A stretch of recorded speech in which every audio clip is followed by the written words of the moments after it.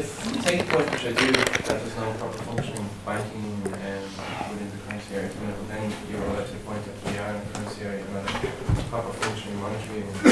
And I do take that point, but I'm just wondering then how you say that we should decentralise the sort of fiscal straitjacket that's imposed on member states. I'm just wondering if we are in a currency union where there's not already centralised fiscal planning along with banking planning, how then do you think practically decentralising fiscal rules would work? To be cyclical pressures on governments, which happens every 5 years or so in Ireland.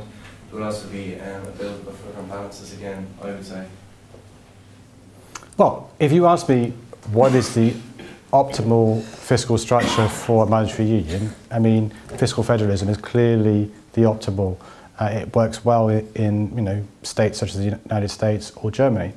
If you then take a step back and you say, is it feasible, and if so, on what terms now? I think it's scarcely feasible. The idea, because if you have fiscal union, in effect means a common treasury with the ability to tax, spend, and borrow, which in turn requires democratic accountability. So in effect, what you're doing is creating a proto-state. Do you really think that either French and Germans are going to be able to share a government, let alone Greeks and Germans, anytime soon? And the answer is no. And if you say that, then what kind of fiscal union might just about be feasible now?